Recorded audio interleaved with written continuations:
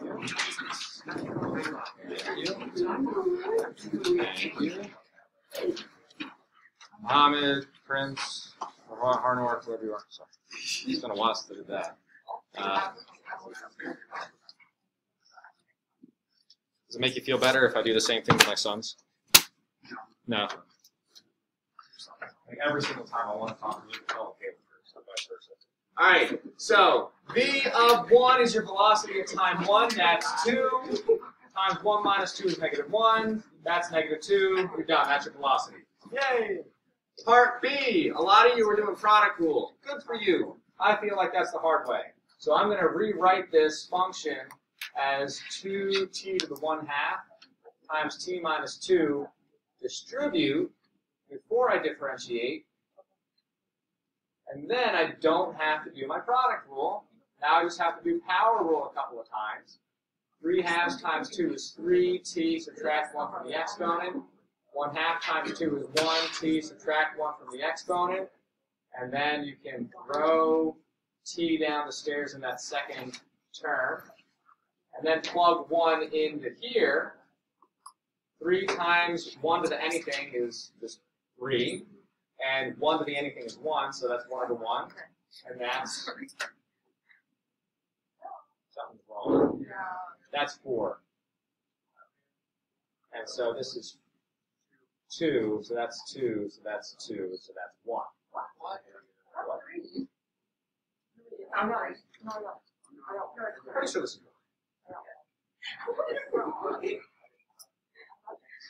Alright, so if you did your product rule, that would work. But it's more work, I think, than seeing, oh, I can distribute this out, and then avoid product rule. Just do power rule a couple of times. Just make sure you distribute correctly. Remember that 2 times 2 is 4. So you have negative velocity. That means you're moving in which direction? Left or right? Left. So you're moving to the left, but in what direction are we accelerating? To the right. So we're moving left, but accelerating right. So what's happening with our speed? Slowing down. So slowing down because velocity and acceleration are working against each other. So because velocity and acceleration have different signs. And that's all you got to be able to say about slowing down or speeding up. If they were the same sign, say both negative or both positive, then you would be speeding up in whatever that direction is.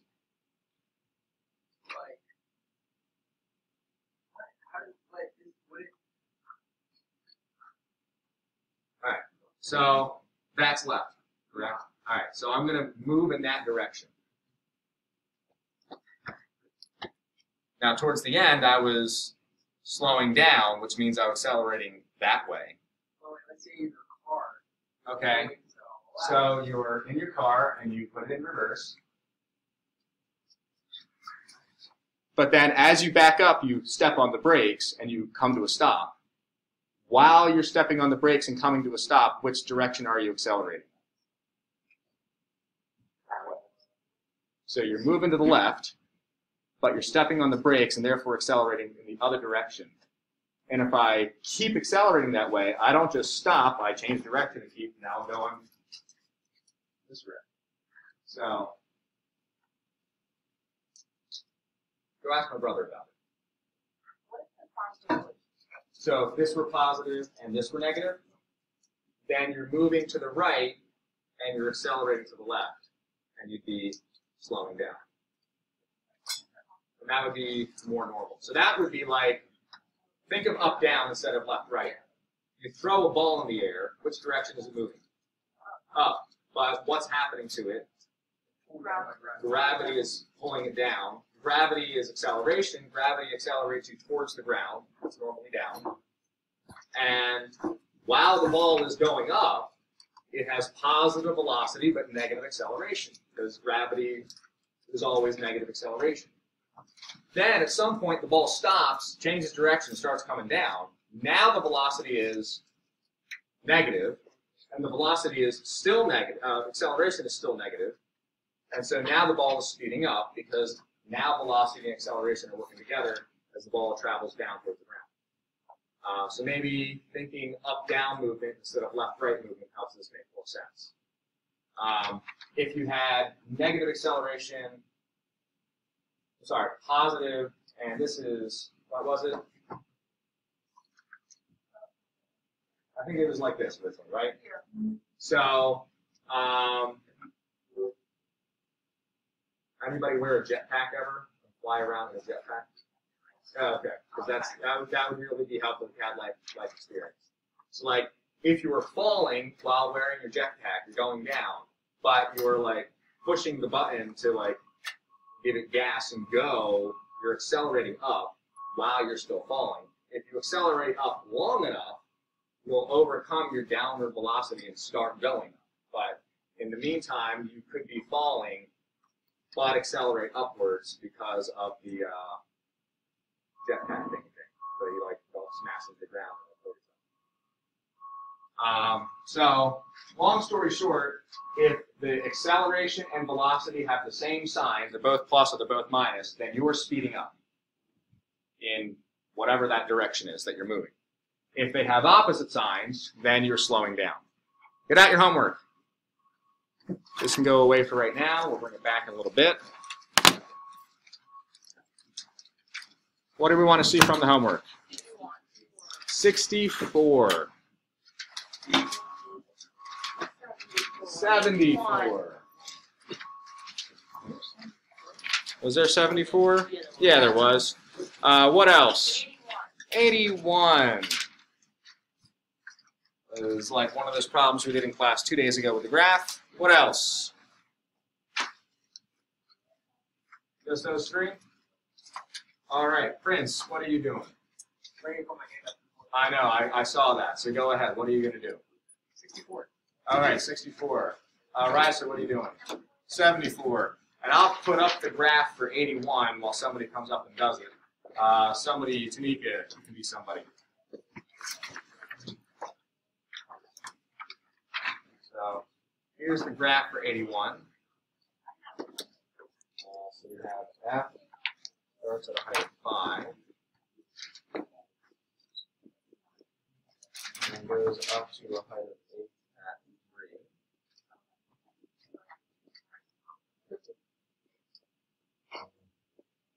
That comes back down to 4. 7.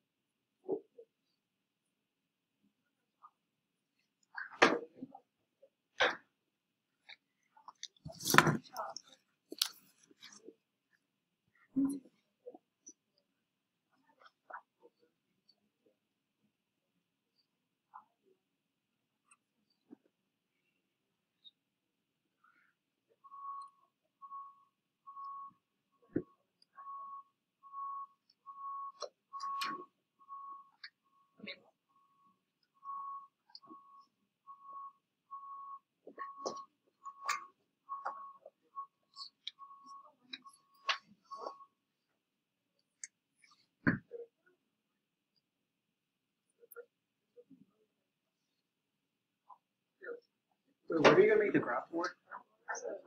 Wait, what? Wait, did you say you're gonna make the graph for 64? Or Say that again? should I make the graph for 64? Does it tell you to make the graph for 64? Yeah. On a graph calculator.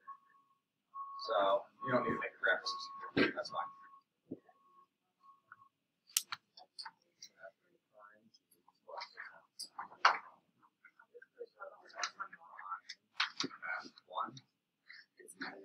of 3 over 3, so that's 1. G of 3 is 3.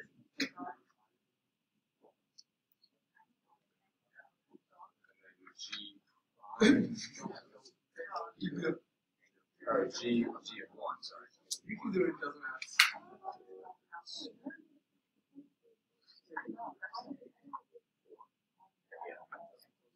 F1 is 6.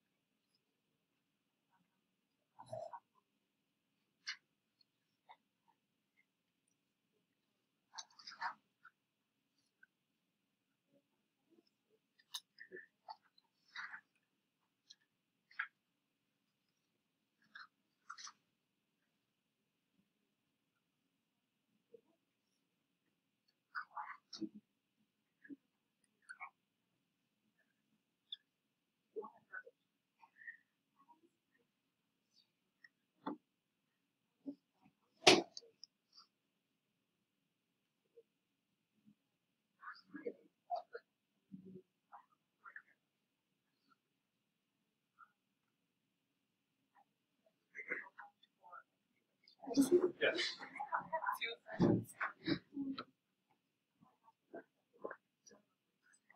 Or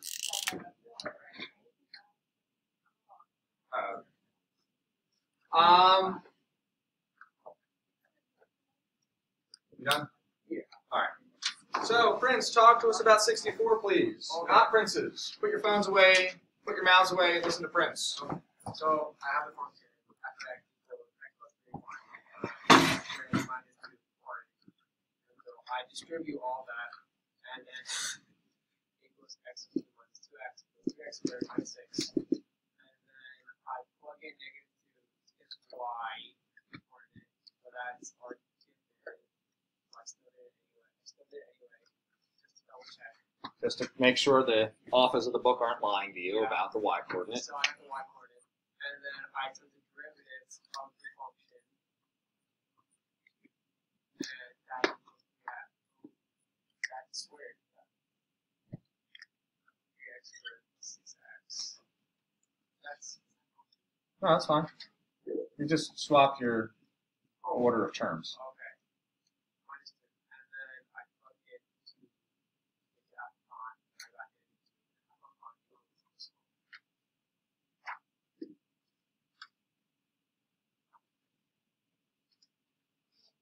You sure about negative 2? Oh, because we're plugging in negative 2 for x, not positive 2.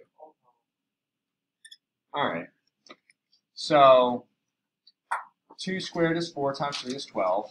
Minus 6 times 2 is also 12, so that's 0. So then you have a minus 2. So that's correct. You just wrote the wrong thing inside your f prime. So then you got your slope from f prime, and you got a point of tangency, which you double checked and made sure the y coordinate was correct. And what do you do with it?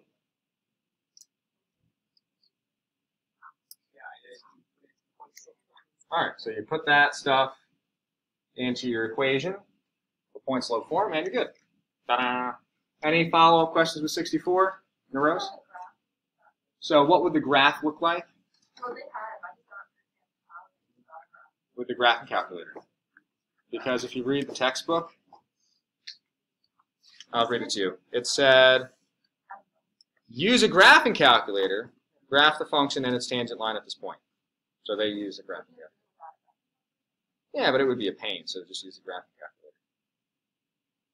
That's an obnoxious enough graph that you will not have to graph that by hand, except in very rare circumstances. And we'll talk about how to do that by hand at the end of chapter 3. But mostly this is a, ew, graphing calculator, what does it look like? It's not like a nice parent function where we should like know, oh, it's a parent function, so we know what the parent function looks like. This is like some ugly cubic thing. This is, ugh. 74 was Brysa, talk to us.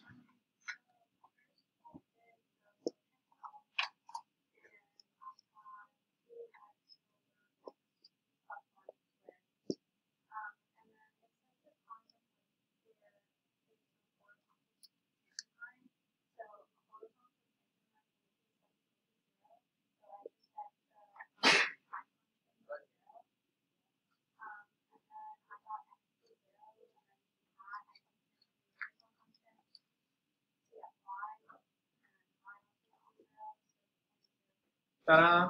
Now, how did you solve this equation and get x equals 0?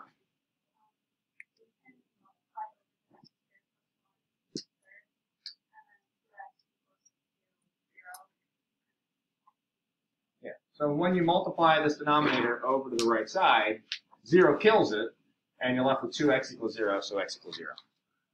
And remember, horizontal tangent lines, or horizontal lines in general, have 0 slope, and derivatives are slope. So take the slope of your horizontal line of 0, set that equal to your derivative, and then you can solve. Any follow-up questions with 74? Tanika, talk to us about this thing. There's the graph of f and g. I forgot to make a g. And we're looking at, for number 1, when x is 1, right? Talk to us. Okay. So for A, we're trying to find p prime of 1. So the first step you would do is get p of x and find the derivative of it. And I use the product rule, and then so that's the derivative of the first times the second plus the first times the derivative of the second.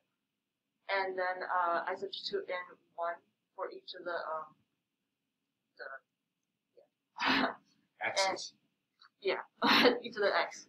And then I went to the graph and went to all the points. So for f prime of 1, that's the slope. So if you look on the paper, it's easy to see it, but it's the slope is 1. And then so at g of 1, that's 4. And then f of 1, that's 6. And g of 1, G prime. oh, g prime of 1, sorry. It's a negative slope. Oh, only 1/2, sorry. Yeah, so it's going down 1/2. Yeah. And then I'll evaluate it, and then p prime of 1 equals 1. Yeah. So reading the graph to get your heights of the curve, that's f and g, and the slopes of the curve, that's f prime and g prime at 1, and then you put that together in your product rule. Part B. Yeah. For part B, we're trying to look for q prime of 4. So I got the equation and evaluated using the quotient rule. And then I substitute in 4 for all the x. And from there, I looked at the graph and found all the points. So g of 4 is at the 3. The slope at f of 4 is -1. The f at 4 is 7. And the slope at g of 4 is 0. So then I substituted and evaluated it, and it equals q prime of 4 is -1/3. All right. Do you guys have any questions with any parts of 81? Rose?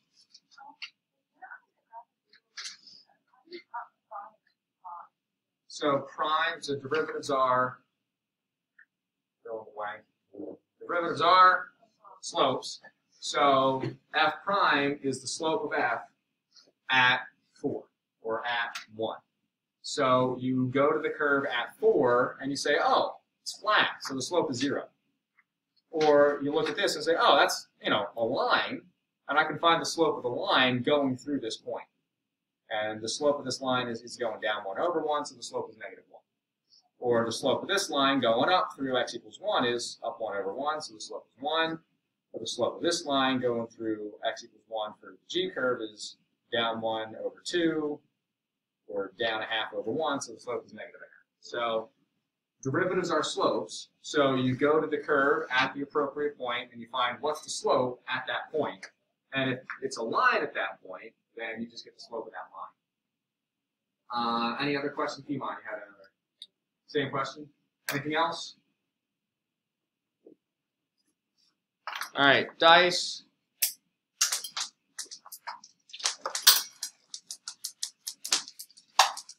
We got 5 and 6 and 2. So 2 and 5. Andres and Tanika, please hand in your homework.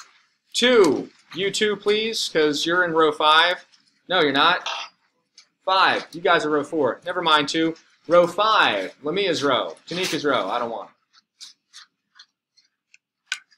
And I can turn back on. The notes back up. You guys can finish getting the notes down. Not much notes today. We'll start in chapter 2.4. This is our last major shortcut for taking derivatives. And this is called the chain rule.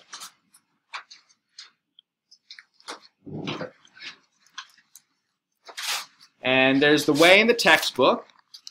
If you don't like the Edgar method of chain rule, then you're welcome to read the textbook for yourself and make sense out of all of this stuff up top. So I'll give that to you there so you can see it. And the textbook has an explanation of that on pages 130 and 131. But I like my way better, so that's going to be what I teach you. So, chain rule is for taking the derivative of a function that's got like an inner part and an outer part.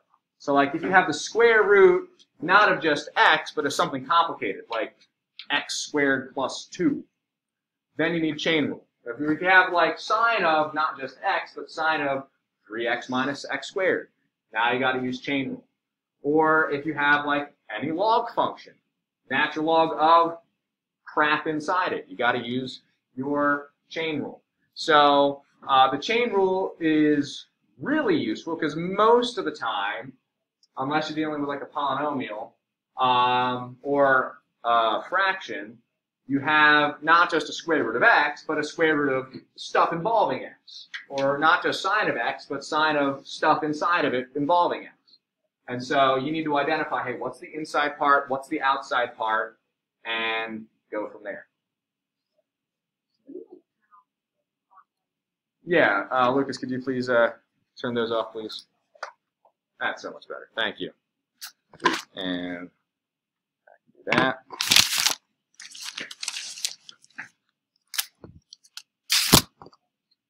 So we're going to be in chapter 2.4 for probably 4 days, because I've got 4 homework assignments attached to chapter 2.4. So we're going to have homework tonight, homework tomorrow night, over the weekend, homework Monday night, homework Tuesday night, all dealing with chain rule, because chain rule gets pretty deep. You can get things pretty complicated and have like a sine function inside of a square root, and then you have like layered chain rules, so that gets fun. But we're not going to jump into the deep end yet. So our goal today is going to be, let's be able to identify what are the inner and outer parts of the function, and then do fairly basic chain rule examples with it. And then as we go through, we'll do more of those graph type problems in context with chain rule, or more velocity, acceleration, position kind of problems, and all these other applications. But today and probably tomorrow, just trying to get the basics down.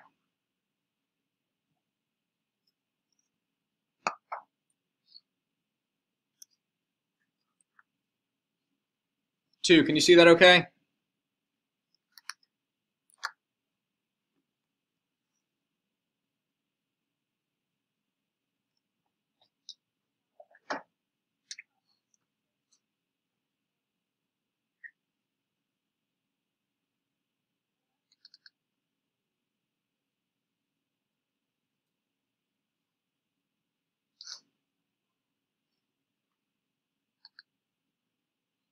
That's better.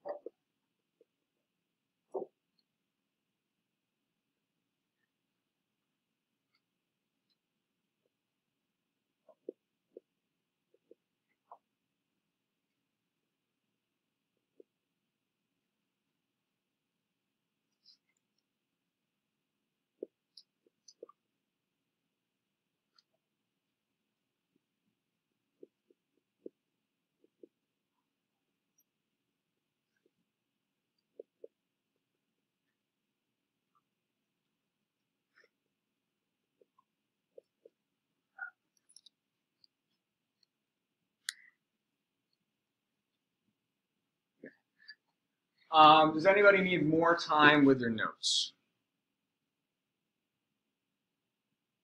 Okay. Well, I'll leave them up there, but we can move on. Lucas, could you turn the light back on, please?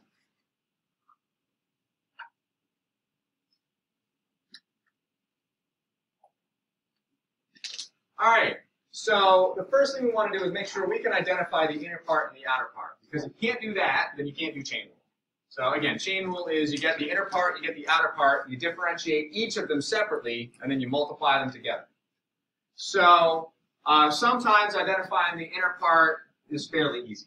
So example 2b, what do you think is the inside part? 2x. And how could you tell?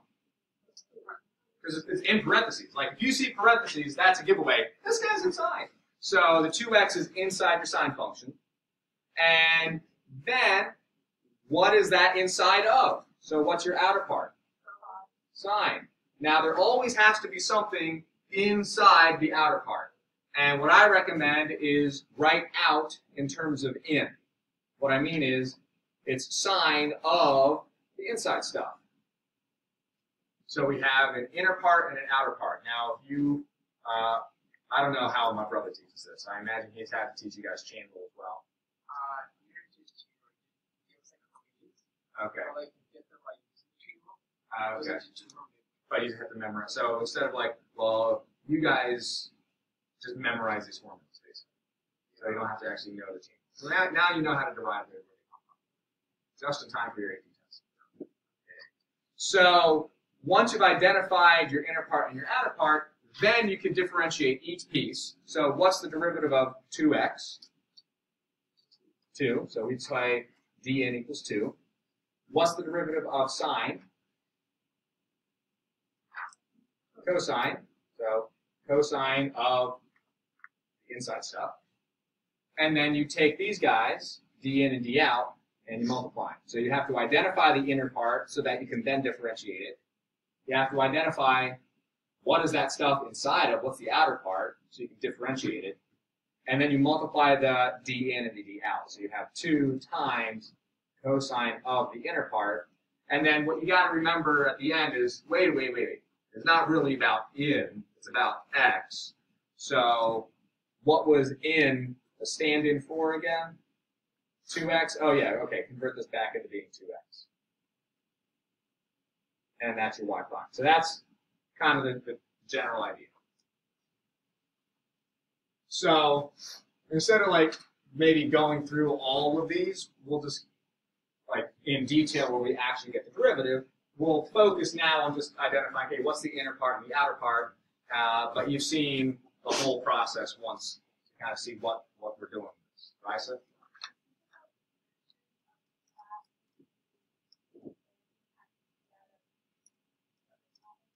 Yeah. So d out is the derivative of the outer function, and the inside stuff there will stay the same. So you have inner stuff staying the same inside the derivative of the outer part. On the outside, you have the derivative of the inside part. So for the first couple days at least, you're going to want to write down explicitly what's in and what's out. As you do this more and you get a greater comfort level with this, you'll get to the point where you don't have to write down explicitly in and out, and that kind of happens in your head, and then you just go to the derivative.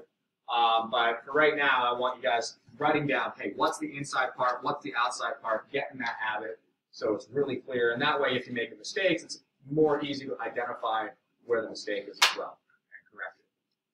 All right, the other easier one up here is C. So for C, what is the inside part? So inner part is what? 3x squared minus x plus 1. How can you tell that's the inner part? It's inside a square root. Oh, okay, cool. That's helpful. So trig functions and square root functions and other radical functions are really nice. The inside part is really clear because it's inside the square root or it's inside the trig function. What's happening to that inside stuff? It's getting square rooted, so the out is the square root of that inside stuff. Now, when you go to do your derivative, you don't really like square roots, so you would have to then rewrite this square root of n and say, actually, that's n raised to what power? 1/2. And then we don't have space there, so I'm not going to do it. But we'll get to examples like that, if not today, then tomorrow for sure. But at this point, you would do the derivative of the inside part, 6x minus 1. Derivative of the outside part, just use your power rule, and then you multiply those two things together. All right, number D is a little sneaky. What's the inside part? So you might think, oh, the inside part is x, because it's inside what? Tangent squared. So yeah, inside could be x. But then what's the derivative of tan squared? We don't know that, right? We know the derivative of tangent, but not necessarily tangent squared. So when you have a trig function raised to a power, that is weird, and it's not helped by the notation that we usually do. But let's just change the notation. We have tangent getting squared of x. What that really means is you have the tangent of x. That's getting squared. And rewriting a trig function to a power in this way with brackets around the entire trig function of whatever is in there, and then move the exponent out here past the brackets, I think that makes it a little more clear what's actually going on. So when we say tan squared of x, you're plugging x into the tangent function, you get an answer from that, and then you square it. I don't know why this is the conventional notation for this, but it is, so we have to get used to it. But this is what it really means. So this is a situation where mathematicians being lazy and making like shortcut for notation so they don't have to write the brackets kind of hides the ball in terms of what's really going on. So this is really what's happening with this function, and that makes it more clear what's in and what's out. So now, what's inside tangent x, and that helps that you now have brackets around the tangent x. So you can say, oh, tangent x is inside brackets, that helps. And then what's happening to the tangent x? It's getting squared, so you have inside squared. Let's go ahead and do it. So, what is the derivative of tangent? Secant squared x. And what is the derivative of something squared? 2 times inside, 2 times the something. So then you would multiply those two things together. Say y prime equals secant squared x times 2 and what's in really tangent x. And then maybe that looks awkward to you to have the 2 in the middle between your two trig functions. So how could we rewrite this and make it look a little bit less awkward? Yeah, you can put the 2 out front. So these 3 things are just getting multiplied together. The order of multiplication doesn't matter. We normally put the coefficient out front. So if you stop here, you're not wrong. You're just an awkward person. And I guess there's nothing morally wrong with being awkward. But normally we'll write the 2 out front. Any questions with D? All right. Last one, I think A is the least obvious. First of all, you might look at A and say, well, forget this chain rule stuff. I'm just going to use what other rule? Quotient rule. And you'd be like totally reasonable to just do quotient rule with that for sure. But since we're looking at chain rule right now, let's think about what could be the inner part. And like what's really the only option we have to be the inside part? Like what else could it be? Like 1? There's really only 2 options. You could say inside, I don't know what it is, but it's either 1 or it's x plus 1, because honestly, what else could it be? So let's say it's x plus 1. What's happening with the inside stuff? It's dividing 1. Now that's not particularly helpful, but kind of like the square root situation, if we want to differentiate this, how would we have to rewrite it first? Into the negative first power. So then you're like, oh, it's just into the negative power. Okay, now I can just do power rule on that. And meanwhile, derivative of the inside is just going to be 1. So we have d in equals 1, and d out, do your power rule on that thing. So that's identifying inside and outside parts. That's, for right now, like the most important thing in being able to do chain rule. Because if you can't identify in and out, then everything else is kind of a moot point anyway. Before we get into doing example 3, what do we have here? 45? All right, we'll definitely have time for example 3 and example 4, and we might do it for example 5 today. If not, there's always tomorrow. Before we do that, do you guys have any follow-up questions or any clarification points that you want to do? Yes, Ryan.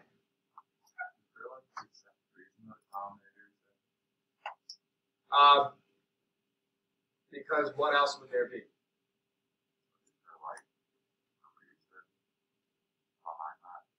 Yeah, because the other option is 1. And then you would have in equals 1 and out equals in divided by x plus 1. And if anything, that's made things worse. So if it's not clear, like, I don't know, like the fraction is weird. Let's make a guess. All right, let's guess that in equals 1. Okay, if in equals 1, then what does out have to be?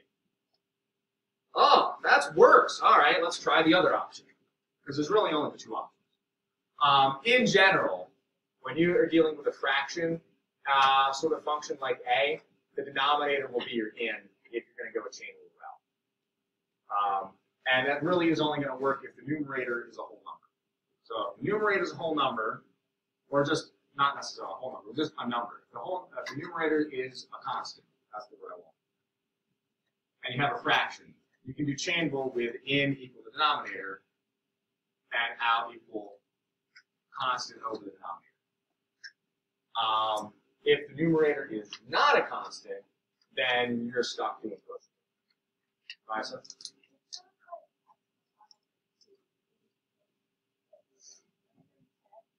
If it were x plus 1 over 2, then I would break that into like x over 2 plus 1 over 2 and differentiate each piece separately. But you could probably do it that way. And it would work, it would just make the extra work for yourself. So there is such a thing as like overdoing chain rule and applying chain rule where you don't really need to. Like I wouldn't do chain rule here, I would probably do quotient. But this was just to kind of see how chain rule works, because if you have like x plus 1 to the 5th down there, you don't want to do quotient rule on that. You would much rather do chain rule at that point, because in order to do quotient rule, if this is raised like the 5th power, you got to do out x plus 1 to the 5th power and distribute that out, and we've got time for that. So that's why we're doing this example here. You okay, Nerose? All right, one example us together, next example you on your own. So this one, all of us together.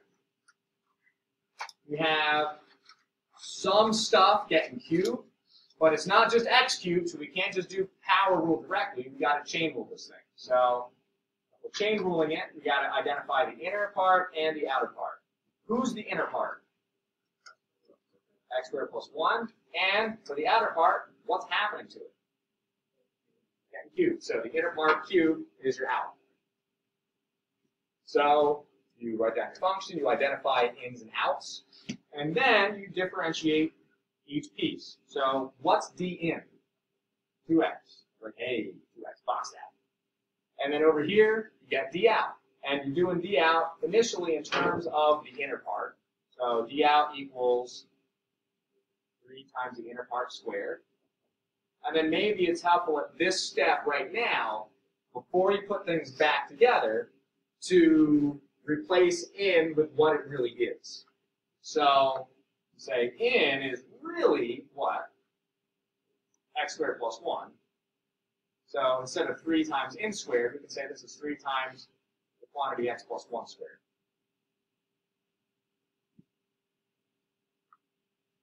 Once you've got your d out and your d in separately, you put them back together by doing what with them? Multiplying, because chain rule is just d in times d out. So then you got 2x times 3. Now, all this stuff on the outside can multiply. So when you multiply these back together, what's the stuff on the outside of the parentheses? 6x. So you say 2x times 3 is 6x. Cool. And then times x squared plus 1 squared. Ta-da! And you're done. Any comments to follow that up? Or questions, clarifications, queries, concerns? Should you distribute? If you're really bored and you have nothing better to do with your time, you go ahead. I would recommend you not, because that's just one more opportunity to make a mistake, and for what? Rose?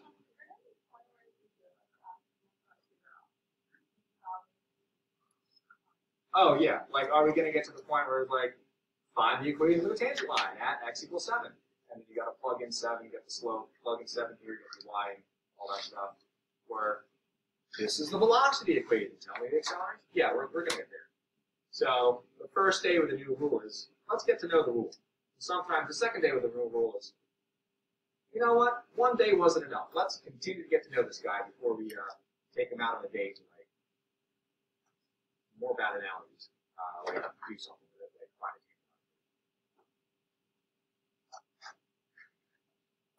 Now, I told you it was bad now. I'm good at this. I'm good at bad analogy. All right, you guys try example the next one. I think we'll call it 4. So very similar to example 3.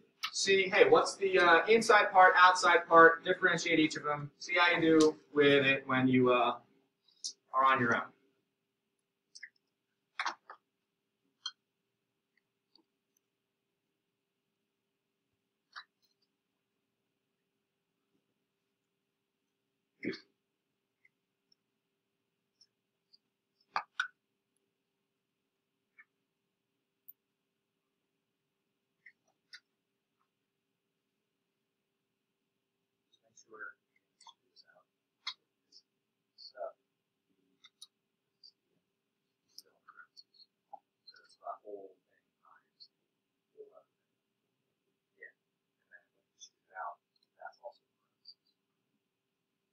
You don't have to distribute this.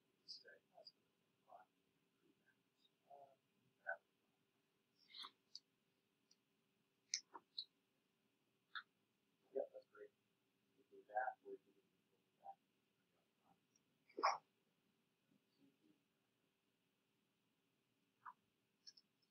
Just make sure you have parentheses around that, because this becomes correct.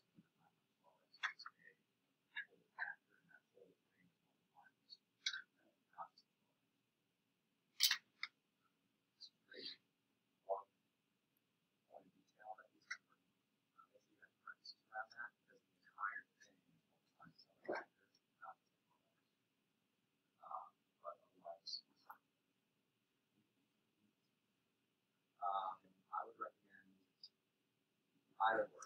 I would probably not. I would use more factor, but you can choose to do it. That's a matter of preference. It's not difficult to do. Like switching out that other thing.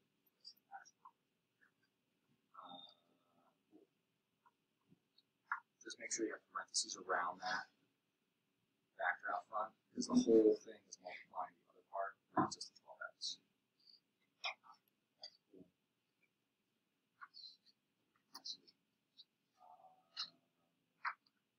Just don't use the exponent on that. So like 3 times the squared plus the square. Otherwise you'll be fine.